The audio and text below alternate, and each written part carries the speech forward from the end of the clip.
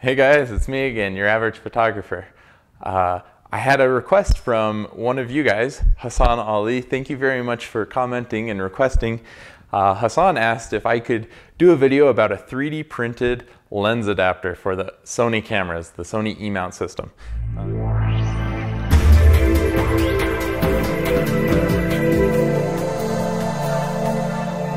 Because Hassan requested it, I printed myself an adapter out of PLA plastic.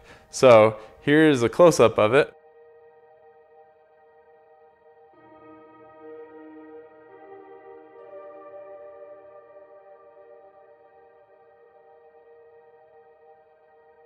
So I already have a Photosy metal adapter that takes the Minolta MC MD mount and allows me to mount it on my E-mount system.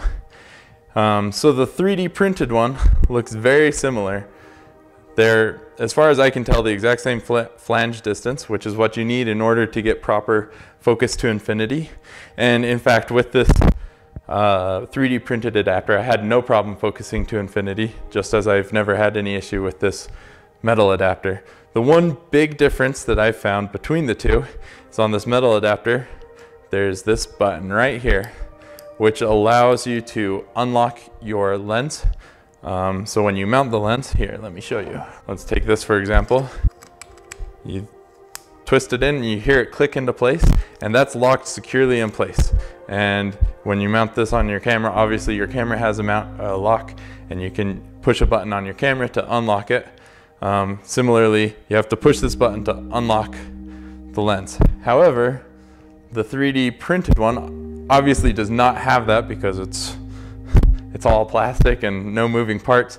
So it actually just uses friction to its advantage. Let's see if I can get it on. This is such a small tolerance that it's actually a really tight fit, and sometimes it's hard to properly seat it. But once you do, it is a great fit. So I guess this is one of the disadvantages of 3D printing versus buying a proper one. I want to make sure I'm trying to hit it at the right location. These Minolta lenses are not marked as well as the Sony lenses, so sometimes I try to mount it incorrectly. But yeah, clearly I am struggling.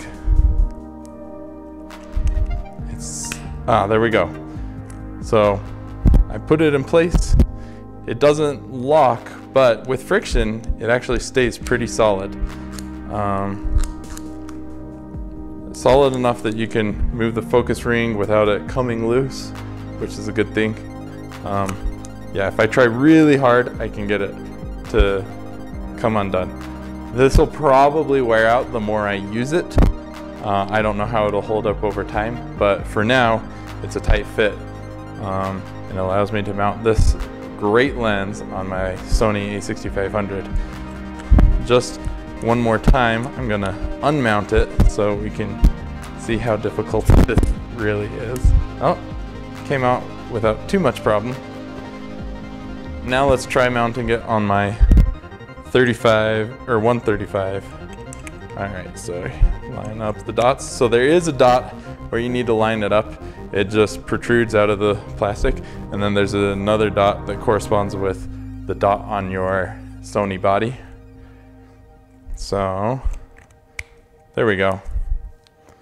See, the more I do this, the better I get.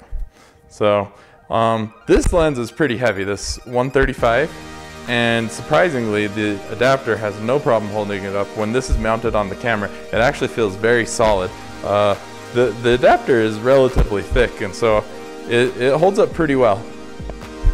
So here are a few of the pictures I took quickly with the Minolta lenses that I adapted.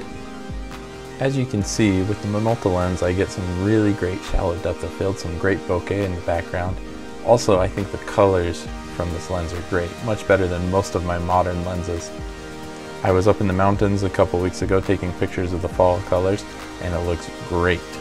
Also, my long 135mm lens has some great bokeh for portraits. I think it looks very good.